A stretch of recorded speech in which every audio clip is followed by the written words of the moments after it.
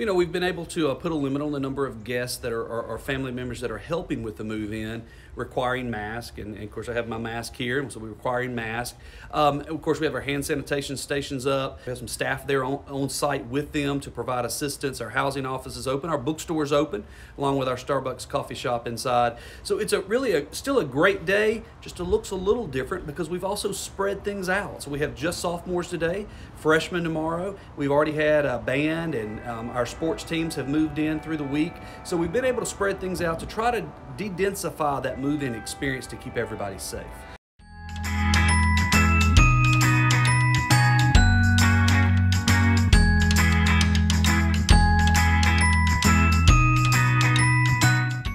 Real excited to be able to bring students on campus. Of course, with everything that's going on, this is a very exciting time to be able to bring them on campus because of that reason, but also because it's the start of a new school year, and very exciting all the way around.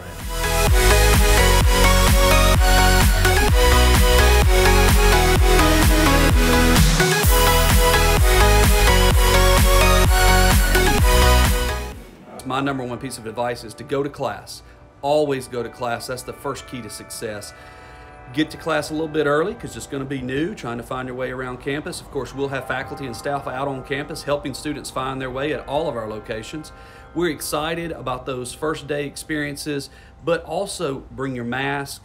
We already have the rooms physically distanced, so we can keep people separated as much as possible. We've got some new experiences with Zoom classes that are face-to-face one day, Zoom the next, so that you can Zoom in, live stream that class. And then we have some face-to-face hybrids where you'll be online one day and face-to-face the next. And then we have our regular face-to-face classes, and as always, our online classes.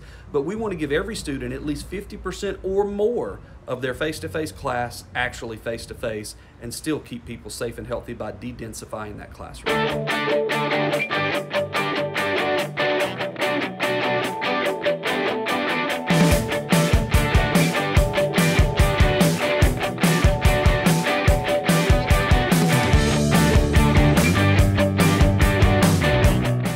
So it was an opportunity for students to come and grab some free Chick-fil-A biscuit and a free drink during Welcome Week, and so it's great to see our Belton students back here on campus, and it was just really good to interact with them this morning.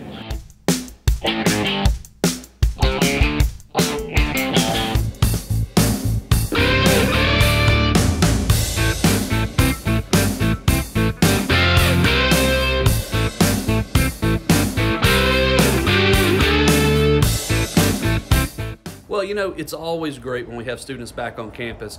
With COVID, it's been something I've probably missed more than anything, is having our students on campus.